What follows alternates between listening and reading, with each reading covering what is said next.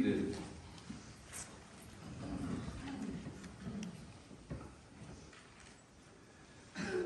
The website called Anglican Compass is a good resource for learning about the liturgical ethos of Anglicanism.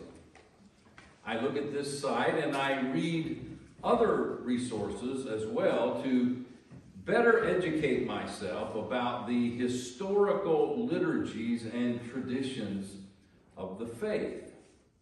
And for many years now, I have also followed the writings of a retired Lutheran English professor whom I find quite thought-provoking.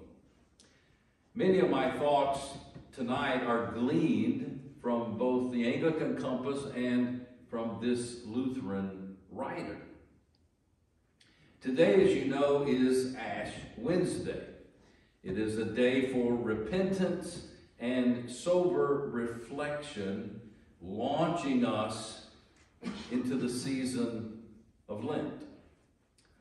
Lent is a season in which we prepare for the celebration of Easter by walking through a holy Lent. And this has been the practice of the church since ancient times. And it is patterned after Jesus' temptation in the wilderness. Lent, as we said, is a season of repentance, fasting, and self-reflection. And of course, all this happens, or should be happening, with the sure knowledge as Christians of God's love and grace towards us through Jesus Christ.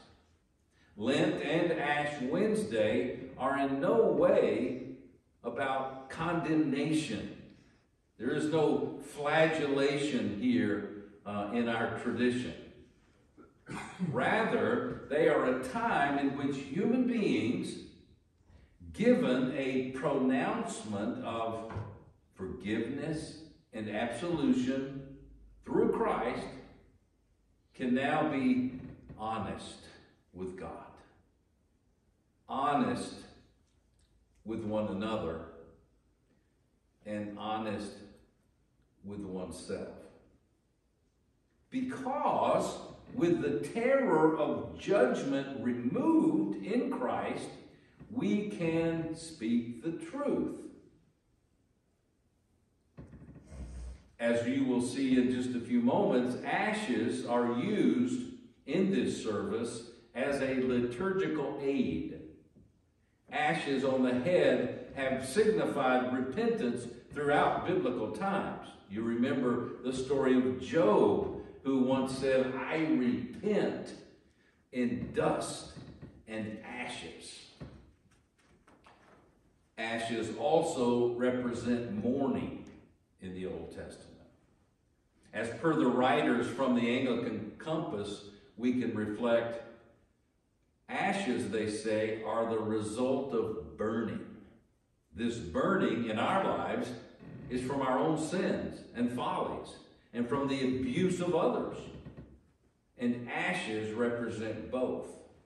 They remind us that we are living in this mortal world, this fallen world, and that we are made from dust.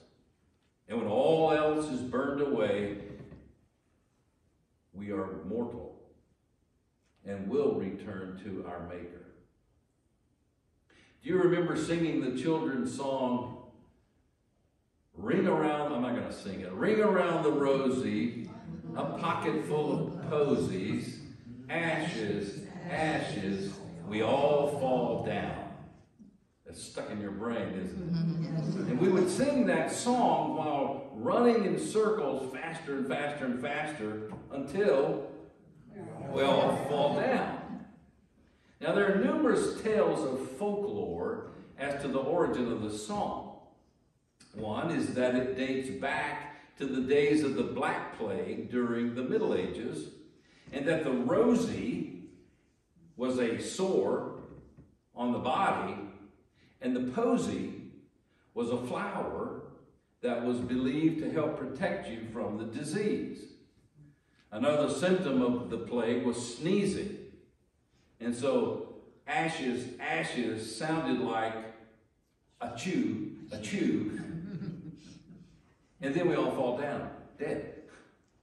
That's where some say that song came from. Another folklore was that the rosy refers to the rosary, so that the song becomes a Catholic jingle about the devotional practice of praying using a circle of beads to keep track of the prayer cycle. I like what Gene Veith, this retired Lutheran writer, has to say about this song. I do not believe that the song and the game has anything to do with Ash Wednesday, but it does conjure up a picture in my mind about this holiday. We are running around in circles, not getting much of anywhere, but going faster and faster. That is, we are busier and busier as we pursue the ever-repeating cycles of our jobs and vocations, the weeks, the months, the years, the cycles of history. All of that seems futile to some people, or more positively, it is a game that we play. Then, ashes, ashes. The message of Ash Wednesday summons us out of our trivial preoccupations. You are dust, we're told, and to dust you shall return. We all fall down. All the cycles end for us when we die.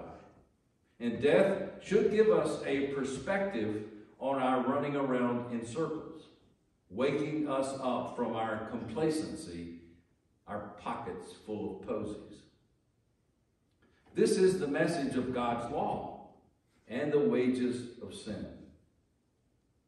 Now for us, the cycle of the church turns from the joy of Christmas and the light of Epiphany, as we've just seen, to now the darker season of Lent, a time when we think about the state of our souls and our need for salvation. Then comes Easter. After we all fall down, Jesus takes us by the hand and raises us back up with him. Thanks be to God. It's a nice song after all. So what are some of the ways then you can observe a Christian Lent? First, as our gospel text made it clear, we should realize that except for wearing ashes on Ash Wednesday, your acts of discipline during Lent, whatever they are private between you and God. We don't parade what we do or don't do. Second, we remind ourselves that what we do is not for gaining a feather in our cap. We can't increase our standing with God, for we are complete in Christ. But what we do what we do, I should say, as a humble example of following after Christ in his faith and in his obedience.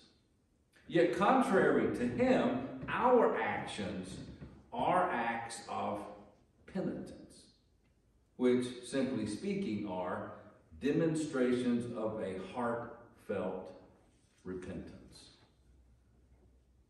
Now, maybe you'll find that you can't fast because of your health requirements.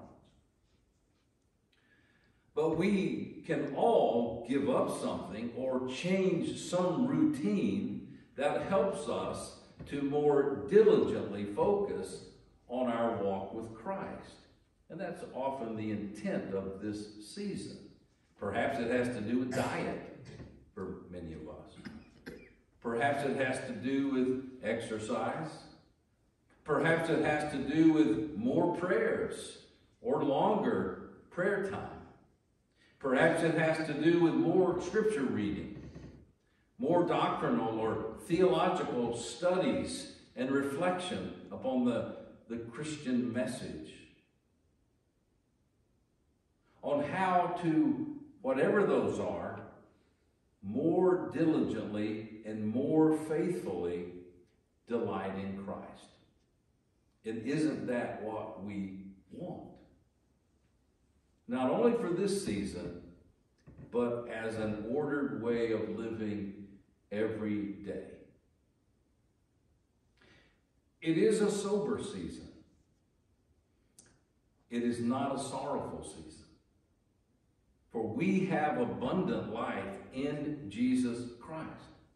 And however you practice your personal Lent, it is my prayer that it may be one in which God's grace so overwhelms and comforts you that you are able to freely acknowledge your failings and your fault, and yet with the sure knowledge that you are his child and that he loves you. In the name of the Father, and of the Son, and of the Holy Spirit. Amen.